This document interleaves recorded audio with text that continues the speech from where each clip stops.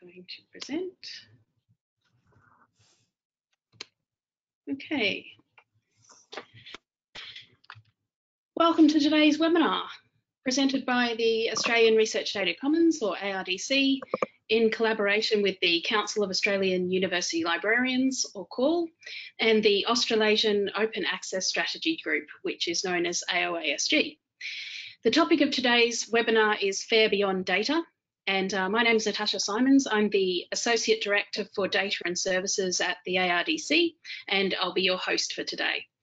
Before we begin the presentations, please note that you are all in listen-only mode, which means that if you're all muted, and if you'd like to make a question or make a comment, you can use the question pod.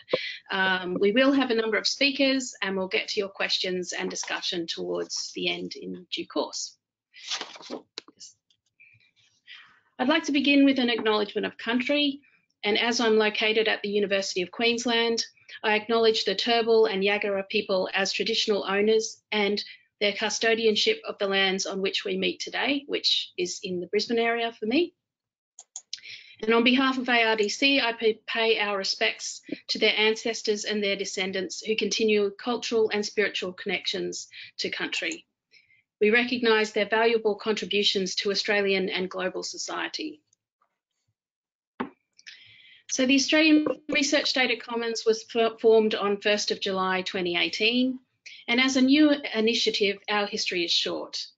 However, we bring to the e-research sector over 10 years of experience on research data infrastructure and services by building on legacy initiatives, including the Australian National Data Service, the National E-Research Collaboration Tools and Resources, or NECTA project, and the Research Data Services, or RDS. We are funded by the Australian Government through the National Collaborative Research Infrastructure Strategy Program, or NCRIS, and we help develop infrastructure that enables Australian researchers to gain competitive advantage through data. So the ARDC is a strong advocate for the Fair Data Principles, which are a set of global guiding principles to make data findable, accessible, interoperable, and reusable. We build support for FAIR into our programs and partnerships and the initiatives that we take. And we're also in the final week of delivering an 8-week Fair Data 101 course, which we offer to the sector as a way of providing people with skills in enabling fair data. So while the ARDC's primary focus is on enabling fair data, we recognise that data is best discovered and reused in the context of other research materials, particularly publications. And in this webinar, we are collaborating with CAUL and AOASG, who will take us to a world of fair beyond data and show us that fair can be applied not just to data alone. And with that, I'd like to hand over to Professor Ginny Barber, who's the Executive Director of the AOASG. When I work out how to do that.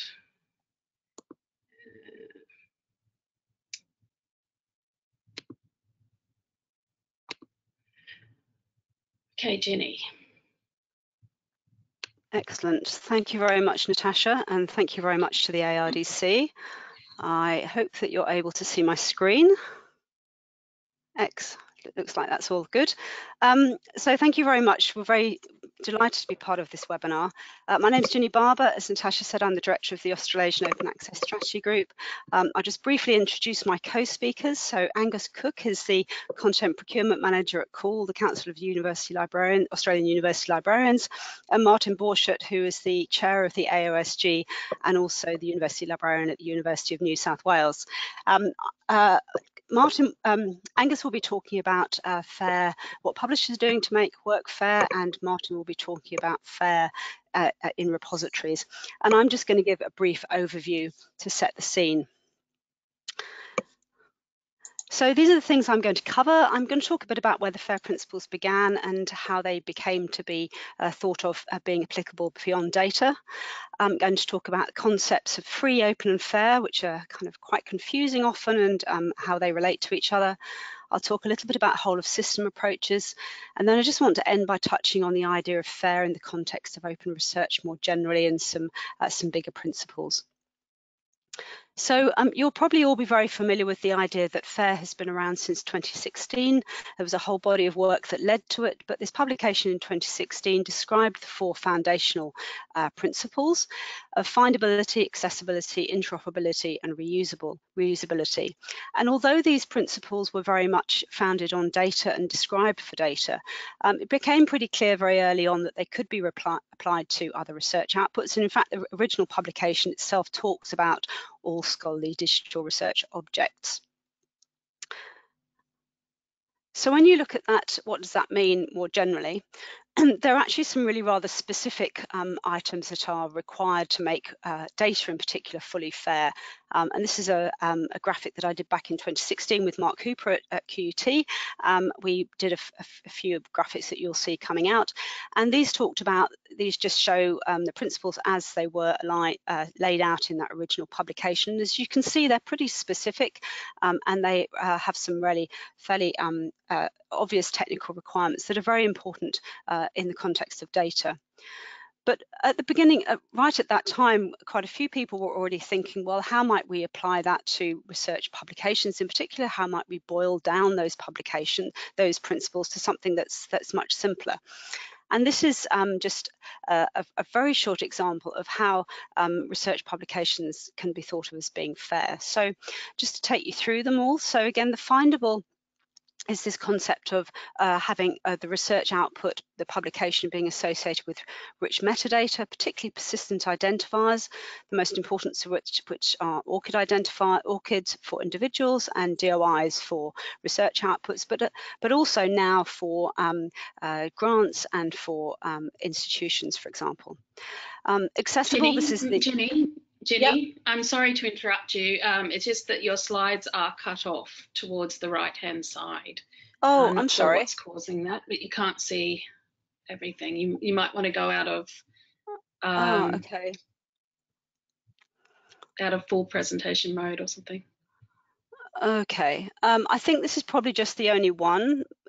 Can I just carry on with this, and then I'll, if it's still a problem, sure. I'll cut back. Yeah. This is probably the longest slide. Okay, thanks for that. Okay, so accessible is this concept of being accessible via either a public repository or an open publishing platform, and that's in the context of publications. That's obviously journals, publishers, or institutional repositories in particular.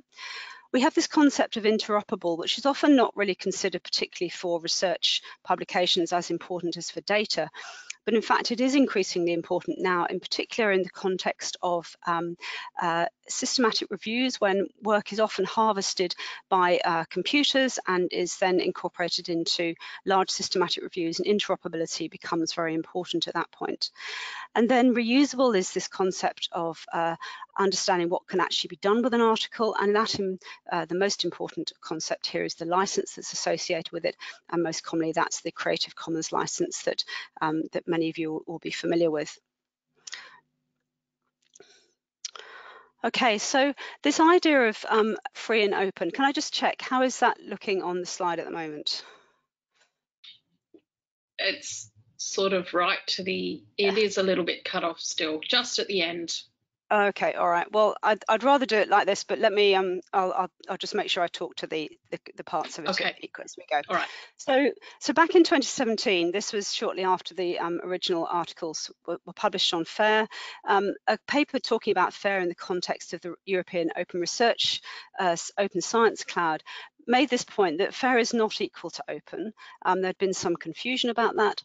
And although the FAIR principles come from the open science movement in many ways, they deliberately don't address the idea of fair as in the concept of equity and the moral issues that are often considered with open access more generally.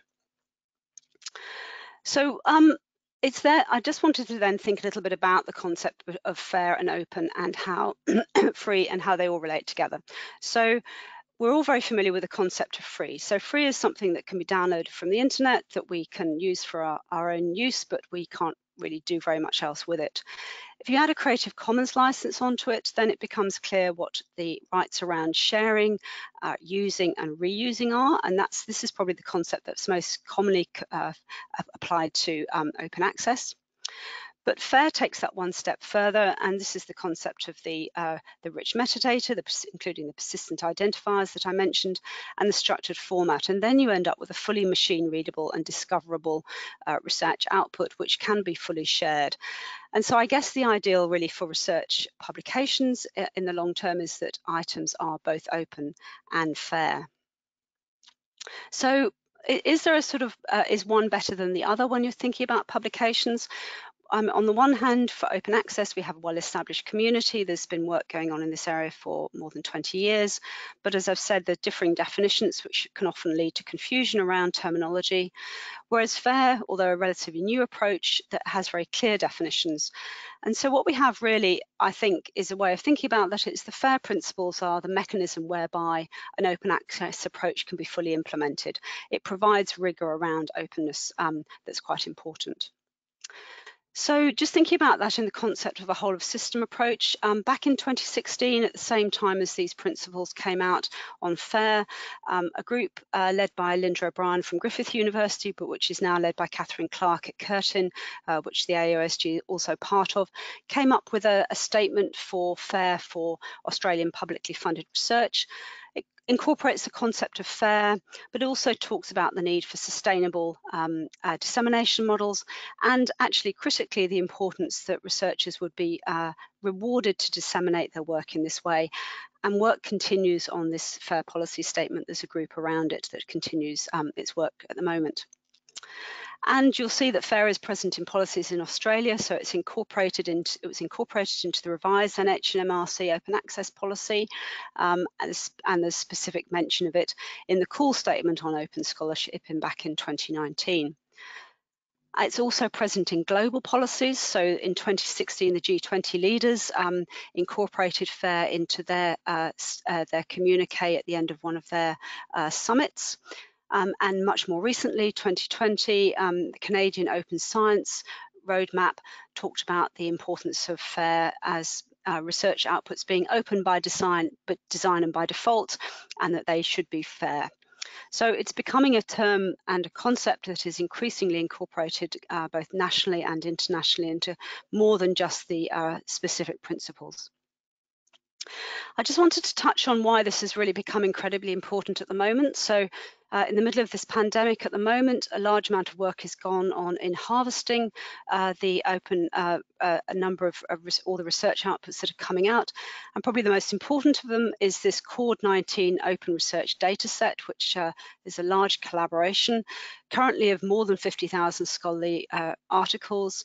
It includes a large collection of full text articles, but it also includes a very comprehensive metadata file. So that these articles really in the best form are completely fair. They may not be fully open, all of them, and it's certainly the case that some of the research articles have not been shared in the way that one might hope completely, but they are fully fair and they have rich metadata associated with them, and the licenses on them really shows how they can be used and reused. And then I'm just going to finish by touching on the concept of FAIR in a couple of other ways. So first off, that there's a group known as the FAIR Open Access Alliance, which talks about FAIR in the terms of equity, and they have a set of principles which are obviously not the same as the FAIR principles we've discussed earlier, but they are the ones that talk about FAIR as in the concept of equity, access to all research and access to ability to publish, and organisations that are part of that include the Open Library of Humanities and some other specific publishers. And then I just wanted to add really at the end that the whole underpinning of open access more generally is this concept of fairness and equity. And in many ways, although the FAIR principles are something that's perhaps technologically something that we might think of as being a technical solution, they are in the end very important for equity overall, in that until you have articles that are fully fair, it's not really possible for them to be part of the open research ecosystem. So these slides will be available and I have some references on them, but I'll stop at that point and hand over to Martin, and happy to take questions at the end. Sorry, no, I'm handing over to Angus Cook, I apologise. Thanks, Ginny.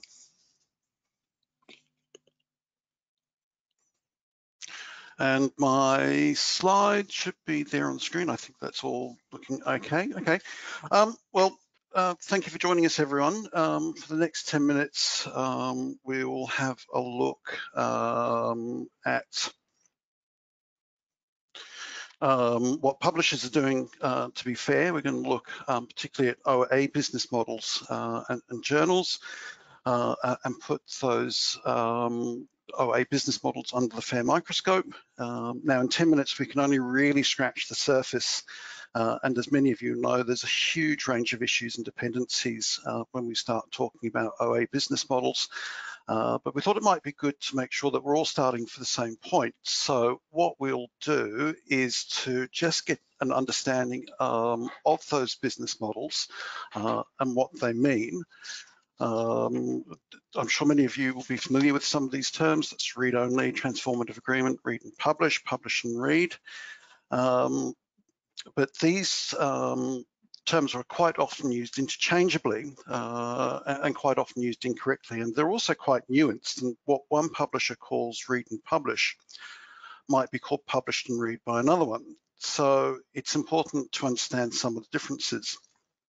So we'll look at these models in a little bit more detail. Read-only is the standard subscription to read-only journal content. It's the model used for the majority of our journal database and ebook access here in Australia. New Zealand for the subscriptions. This is what CAUL procurement is perhaps most involved with at the moment. So it's a standard subscription model that we're all most familiar with. Read and publish is where the payment for reading and payment for publishing is bundled into the same contract. And really what's happening here is that we're redirecting the funds previously spent on the read component into the publishing component. And then if we extend that idea a little bit further, we can say it's really part of a transformative agreement in many cases, where that transition from read-only to OA publishing happens in graduated steps over a few or several years. Publish and read, as opposed to read and publish, could be defined as publisher receives payment for publishing and the read component is included at no extra cost. And quite often there's often a little mix-up and a little bit of confusion between read and publish and read. And yes, they do get used interchangeably. But just to be clear, these OA agreements will allow for all publishing from the institution under an OA agreement. And quite often they will also include all access to all of the previously published content prior to the agreement as well. So looking at transformative agreements a little bit more detail in terms of how they actually work and what the mechanisms are and how they progress. Let's just take this example here where we have an institution with a subscription costing $100,000 per year. And as we enter into the transformative agreement, we go into year one. And the read subscription fee will be 67 and the OA publish fee will be 33,000. In year two, that starts to switch around a little bit. The read subscription is 33,000 and the OA publish fee is 67,000. And then by the time we reach year three, the OA publish fee is 100,000. So we've completed that transformation from a simple annual read subscription fee to a purely OA fee, and all of our publishing is included with that as well. So that's what a transformative agreement looks like. There are some other models that you will have heard of as well. Flipped is a term that's used to describe where a publisher will deem it that they have sufficient income from APC, so much so that they no longer need to charge libraries a subscription for that content. So at that point, they do what we call flip to open access. There are other models where publishers offer rebates and offsets, such as Scope 3 you may have come across, and subscriptions are lowered for all institutions as a result of consortia OA funding, or in certain cases, the publisher may just simply lower or offset the price from the OA publishing activity and reduce the price of the subscription. And there are some cases where publishers have done that. It's something that can be a little bit tricky in terms of measuring the outputs. And then lastly, we've got discounts on APC charges where publishers, and this happens more with the pure OA publishers, they may offer a discount for pre-purchase or bulk purchases of APCs. So I think now that we're all on the same page in regards to what these models look like, if we put them under the FAIR lens and see if they're findable, accessible, interoperable, reusable, and whether they sort of adhere to the FAIR data principles that Ginny's introduced and mentioned. If we start on the left here with findable, yes, we would expect transformative agreements, no agreements to be findable. Outputs can be crawled by academic web search engines, and metadata includes stable identifiers such as DOIs and appropriate keywords, ORCID IDs, that sort of thing. So the major publishers have been doing all these things for many, many years.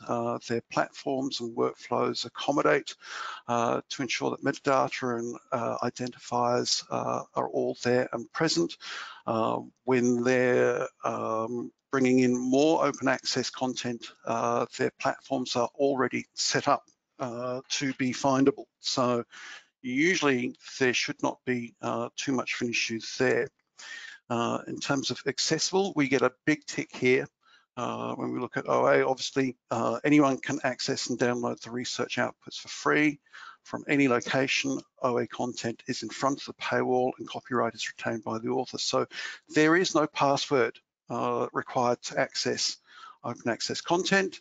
One of the, I think the biggest elements in terms of FAIR is that the content is accessible.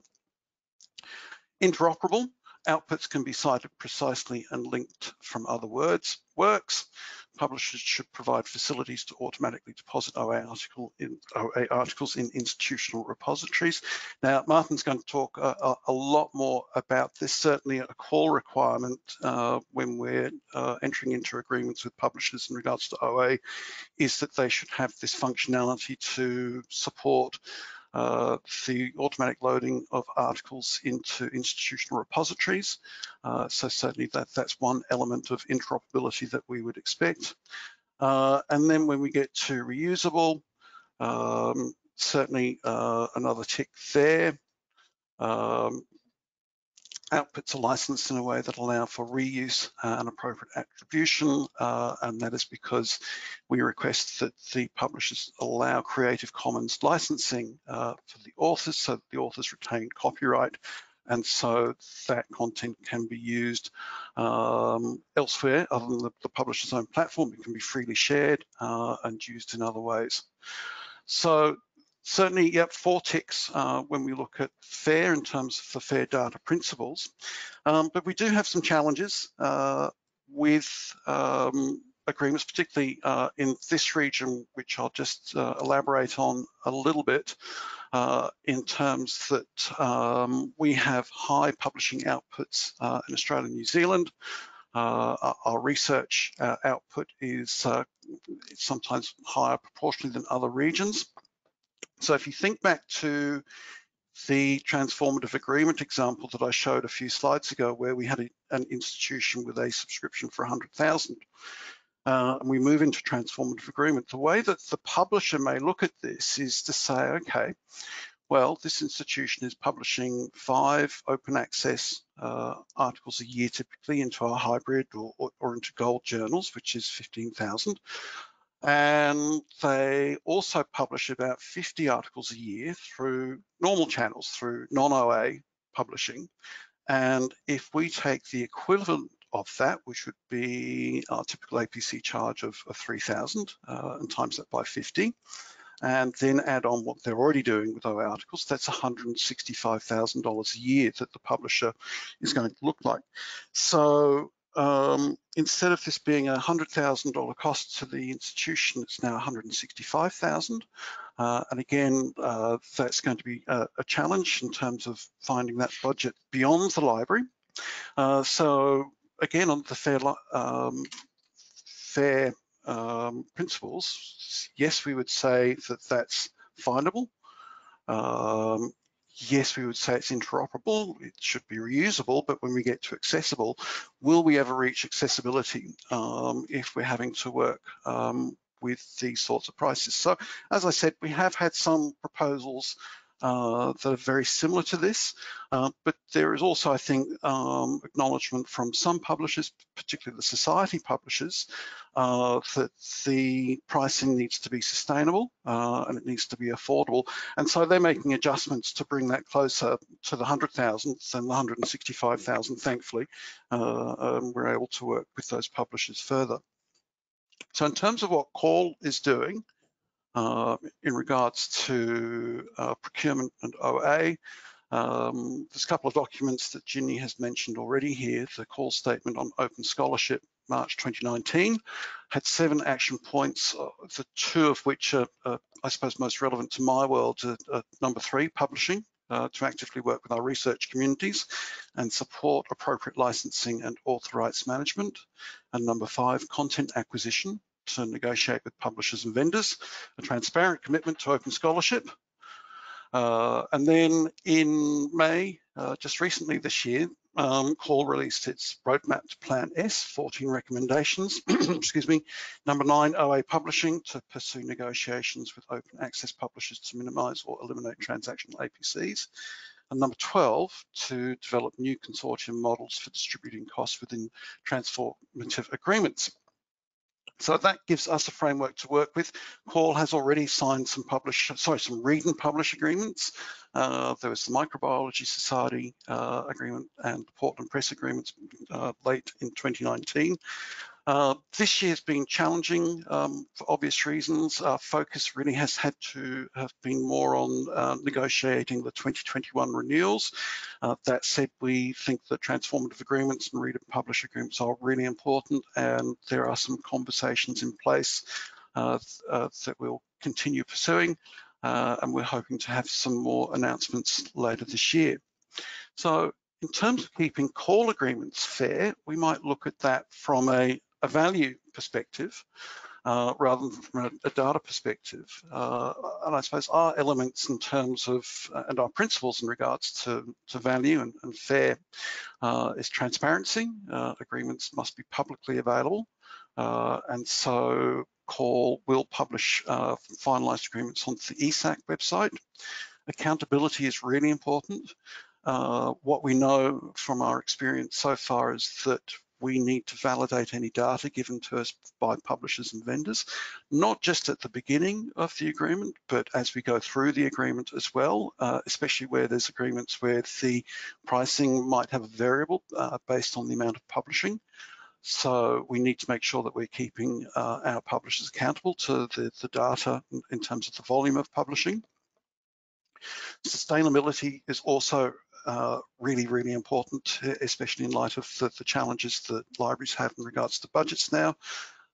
We do request that the agreements have uncapped amounts of publishing during the term, but costs are capped as well. And we need to make sure that these the agreements stay within the library budgets. And then consistency is something else that we look for. So CAUL is working with the JISC model license, and there are others out there such as the ESAC open access service level agreement. So that's the last of my slides. You'll get these links when these slides are distributed. And so at this point, what I would like to do is to hand over to the final presenter, Martin. And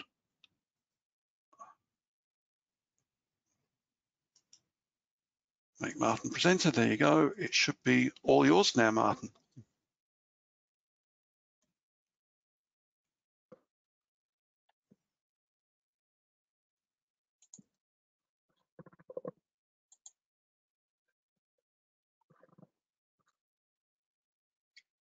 Can you all see my slides? It's Martin here. No, we're seeing your directory.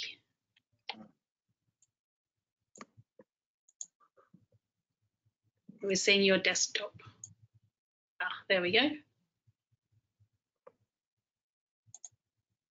you see my slides now? Yes, they're in presenter mode though. How's that? Perfect. Perfect. Great. Hello everybody and good afternoon, it's Martin here, and it is great to be here with you this afternoon, and thanks for joining. This afternoon I'm going to be talking as the final part here of the presentations about how to achieve FAIR using repositories, and I'll be talking mostly about institutional repositories, which our institutions have had already for over a decade. So I want to start by saying that what we've been doing with our repositories remains to be very important still, even with what's happening with Plan S, even with what's happening with publish and read and publish agreements, because our repositories are still the major mechanism for making the read-only content available openly to people and researchers who don't have access to all the wide range of library resources through subscriptions. And it's an area too in which institutions still have got control and influence. So it provides an alternative pathway and perhaps also provides, I think, a source of insurance or backup as well. And of course, I think by having, I think, the green open access route, it helps to put a pressure on publishers in a commercial sense. So I guess the main message of my slide here is that the pressure remains on and we have to keep on doing what we've been doing. So you will have seen in various, so other ways, perhaps in other channels, that we're really looking still at well under half of Australian research outputs being openly available. And so there's still a lot of work to do. We've heard a lot there from Angus about the publishers are making strides in the open space, but it is in a commercial sense, and so we need to pay for that if we're going to go with that option. While using repositories can come at no cost, except for infrastructure and no support costs. We're also seeing that some publishers are moving away from supporting green open access. So I think making these moves helps to cement the position in the marketplace for them. Plus, we're also seeing a move from open access into science. So we're going from OA to OAS, which includes methods and data as well. So it's important, I think, to grow the business in that direction. And thinking about our institutions and also how they're going to work with other researchers around the world in partnership. If those other research groups are already working with OA, or they're working with FAIR, or they're working also with the OA, or slightly with OS, how can we make sure that we can collaborate with them? And if we're not going to collaborate with them, well, then how are we going to perform in the marketplace? So I think the pressure remains on too, because Plan S has released has also released information and the requirements. They've given guidelines for repositories, and CAUL has also released a roadmap to Plan S for Australia. So I think that sets the scene that there is still a lot of work for us to do. We don't yet have a national approach to open access or open science. We've still got roughly half of universities in Australia. We also have a policy on open access, open science. Others may have guidelines. We also found in the CAUL review of Australasian, where we had the CAUL review of repositories, that Australian repositories weren't actually meeting with all the guidelines of Plan S for repositories. There are quite a few that came very close, but as a marketplace as a whole, there's still a lot of work to do. But this also is interesting because with CORE, they did a study and found that the popular repository tools that they could be used to meet Plan S requirements for repositories. So I think that suggests in many cases that's how we're using them, whether we've got policy, whether we've got practices, whether we're monitoring, also whether we are working with authors to also to add more items to repositories. Also here Here in ANZ, we've got a small number of member institutions to core, and I think we could do maybe more in our marketplace to bring the benefits back and to share them amongst institutions more broadly. Also, it's wonderful the work that we have done through the CAUL and also like the repository community, really excellent work. There was a recommendation there to increase the support, perhaps in the technical advisory group space, and to do more work in between the major events together so that we move together. So I'm now just going to move through FAIR, so starting here with Findable. So things that you can do with your repositories to include, which will help to improve findability. You need to maybe do some work to ensure that web search agents and also harvesters are actively working to harvest all the content that you've got. There'll be different ways of doing that with different tools, but of course you'll be familiar. We did find in the CAUL review that on the whole that was done quite well. Also, National Library of Australia has released a new version of Trove. We asked in that project team if there could be work to improve I think the way how research material from our repositories was made available. And I think they actually have made a good improvement there, and it's really, really great to see. So I'd like to thank the NLA for that. Have a think too about with publications. Are you also making the data associated with that publication available, or are you only making the publication? It's important to also make all the metadata, I think, available in your repository, and not just metadata where there is full text attached. That really does help to, I think, to help the findability of what you have. I know that will affect the ratio of full text, but I think ultimately, if we're aiming for a higher amount of content, I think making the metadata available may also act as an incentive to authors to also add their full text.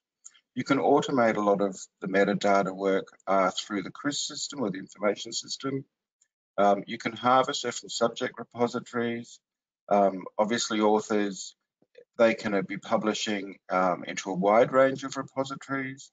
It'd be good, I think, practice for institutions to identify that content and to harvest and to place a copy in the institutional repository as well, rather than just link.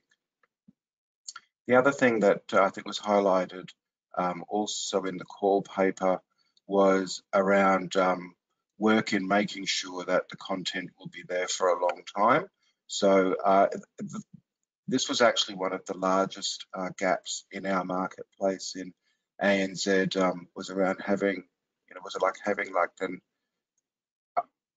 the strategy in place for preservation of the material for the long term. We go to A2 accessible. So it's important to look at what is the rate of deposit for publications and data in your instance of your repository, and to work, I think, closely with authors as much as possible. You'll have multiple areas of your library perhaps working together to do that. For example, helping them with licensing, example like using a Creative Commons license.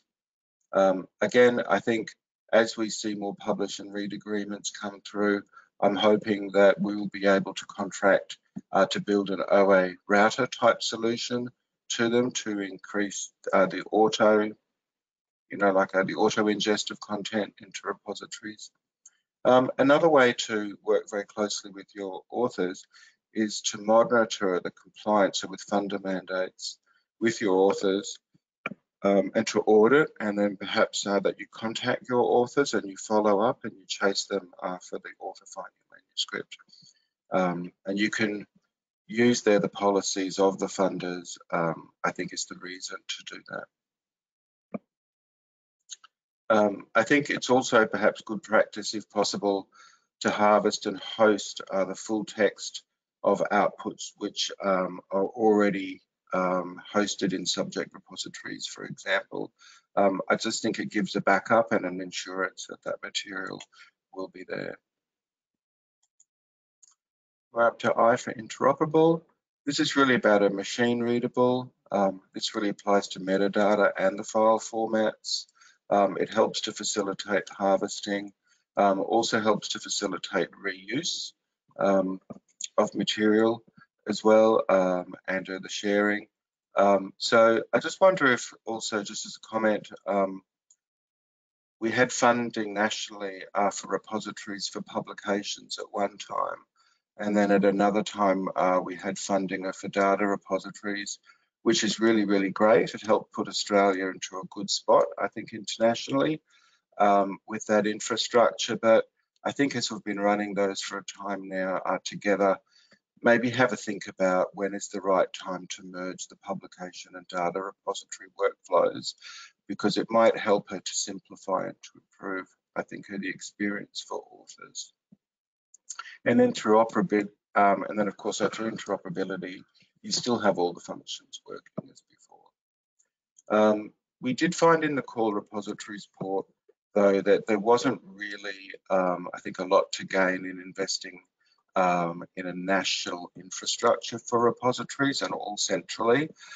So I think at this time we identified really the benefit was to improve what we already have, rather than to have another investment and project. Reusable. I think one of the main things there is to support authors to publish with a Creative Commons license. So, and that of course are that they also hold copyright and don't hand it over. And then for data, there is also the information about how and where the research was formed through provenance information. It's important to make sure that the outputs are interoperable, okay, so that our machines can use those. But I think as a backup, you can also offer a mediation and a negotiation process for some of your outputs too, if necessary. So really the final steps, I think, is to be aware of your fairness and to review it on a regular basis. You should develop, I think, a plan for how you're going to make your repository compliant with Plan S, and also like with our funder requirements, if you haven't done that already. I think you can also develop a work plan that will help you to move from OA into the broader sort of realm of OS as well. I think that's a good thing to do at this time. The AOASG, we also have a new group, the practitioners group, and they're doing some work on guidance for Fair Aware. So look out for that too.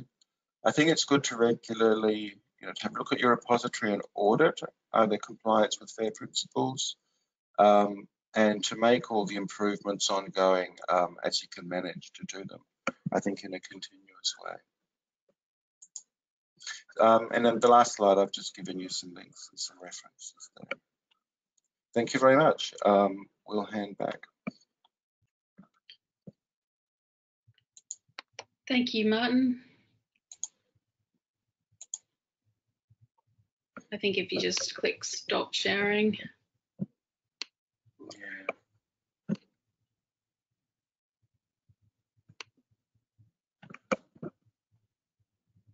Did you need a hand? Yeah. Oh yeah, that's good. We'll just leave it on that. So if we could all the presenters could turn on their webcams, that would be helpful at the moment. Right. Okay, thank you all very much. That's very good. There's quite a few questions here, so let's get through to the first one, which is for Angus. The question is, I gather that the read component is only for those with the agreement, though, not full open access read access. So the read component is only for those with the, so the yes, no, the read component at an institutional level, yes, would be only available to that particular institution. However, as part of their read and publish agreement, the total value of the deal is supporting the open access publishing as well. The institution or the consortium, when they organise this, will get access to all the content that that publisher has as part of that agreement. When we looked, this is why we try and do things on a consortial basis, though, so that we can get the read component available to all of the institutions within the consortium, and then further open up the access to content that way. Great, thank you, Angus. There's a question for Martin. Not everyone is familiar with what a CRIS system is. They're asking, what is CRIS system and what does automate metadata via CRIS mean?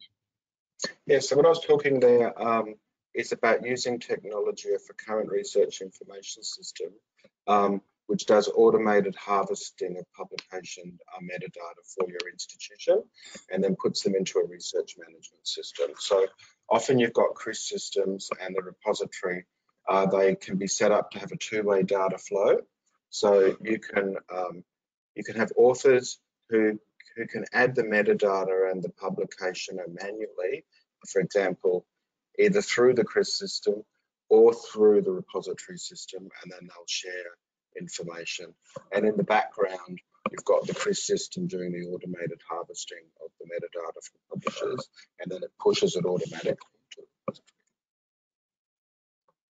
Thank you. Okay, I have a question here, which is for myself, I think. Being a data commons, what is ARDC's interest beyond data?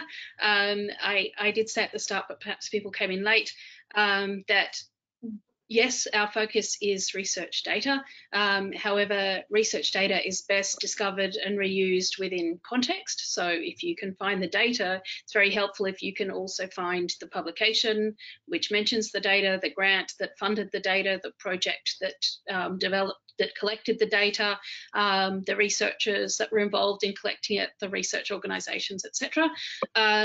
So that's one reason. We also offer persistent identifier services to the sector, which concentrate on research data in particular, so DOIs for data, but also related materials, grey literature, such as reports and so forth, are offered to the sector through ARDC.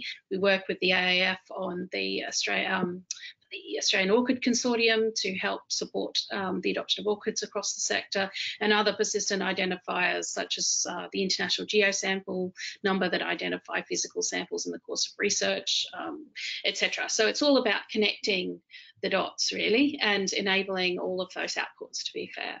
So that's our interest there. Next question.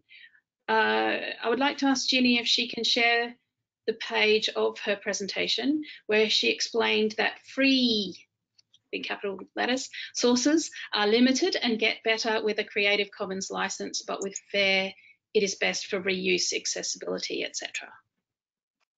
I won't share that page because I'm not sure technically it's probably take me too long to do that, but I can talk through it quickly. So the concept really is that we often think that stuff on the internet is openly available, but in fact most of the time it's just free to read. So it's a huge cause of confusion, particularly for people that haven't thought too much about the concept of licensing and such like. The point about putting the Creative Commons license on, if you're a creator, then it kind of specifies exactly how that work can be used and reused. You can choose it to be as open as you want it to be.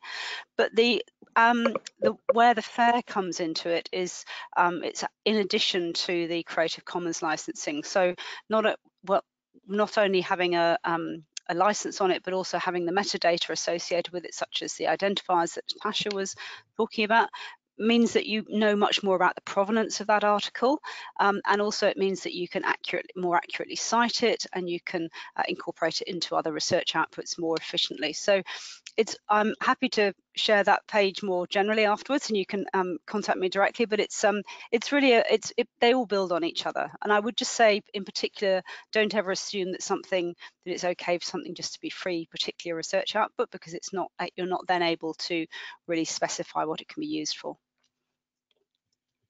Right, thank you, Jenny. I'm not sure who will be best placed to answer this question. It's about the Creative Commons license. So how important is it that authors publish with a CC license? Are publishers likely retrospectively to make publications OA, given that we saw that they could do this during COVID? I mean, I'll take that question. That's one of my favourite topics, is that the Creative Commons license is incredibly important. So indeed, we are seeing right now on the CAUL-19 database that I showed you, there are some publishers who, it was set up by the White House, by the Office of Science and Technology Policy. They asked all the publishers to put a Creative Commons attribution license on, which is the most liberal of the licenses, apart from the one for data. Some publishers did, quite a lot of publishers didn't do that. And what we're seeing now is those publishers are already trying to withdraw their articles from that CAUL-19 database. So I can't underestimate the importance of the Creative Commons licenses. We know, for example, that articles that are just made free by publishers on a sort of charitable basis can be withdrawn down the track. So incredibly important. Thank you. Follow-up question. Bonus for the bonus points. Is the CC BY attribution the only license you recommend? Yeah, I didn't have time to go into all the licenses. Obviously, this is a pretty whistle-stop tour through FAIR, but I think CC BY is a reasonable one to start with. But I would just point to the fact there's a Creative Commons have a great license chooser on their website that literally walks you through what you want to do with the use and reuse of your article. So I'm happy to share that afterwards, but I would say as a default, the CC BY is a good one to consider. Thank you. Martin's in the hot seat now. There's a couple of questions that are quite similar. I'll read them both out, however.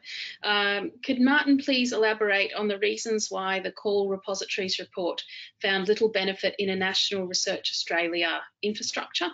From an efficiency standpoint, it seems odd that each individual institution has to maintain its own installation of software and infrastructure and associated workflows. And the question, which is very similar, could you please walk us through CAUL's reasoning around deciding that investment in a centralised or national repository wasn't worth pursuing? So it's really about a matter of what investment has already been made and what are the benefits, and what investment could be made in future and what are the benefits. So we've already received a lot of money for our repositories, finding that the level of fairness was sort of reasonable and growing. Also, we felt that with the current, so architecture and infrastructure, that most of the area for improvement was not the systems. It was actually the practice, which and also working with authors that needed more work. If we were to move to central, sort of infrastructure, that would require extra investment in systems, which we don't have at the moment. At CAUL, we discussed that. There wasn't really a willingness to invest additional money in new systems when it was found that the systems could be used to become more FAIR compliant. So I guess the issue is that if we wanted more effort and more work on projects around repositories, it was found that benefit would be found by practice and not by the systems. There is, of course, some work for each institution to host, but that was the feeling in the room.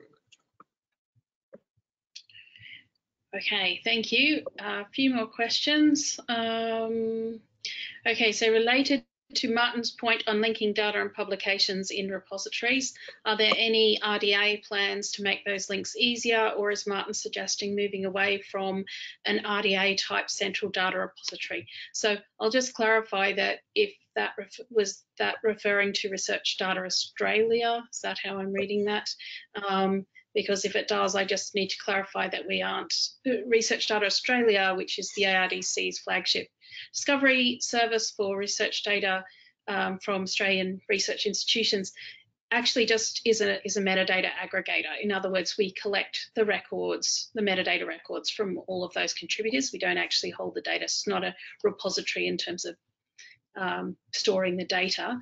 And we do make all of those links available in RDA and to third parties such as OpenAir. So you can provide links to publications from the data sets in RDA, and we strongly suggest you do, because they then go on to a sort of a hidden type of infrastructure called Scholix, where the publishers can actually take those links and expose them so that you can find that information in, say, the Scopus database and so forth. You can find the publication in Scopus and the link back to the data set in an institutional repository.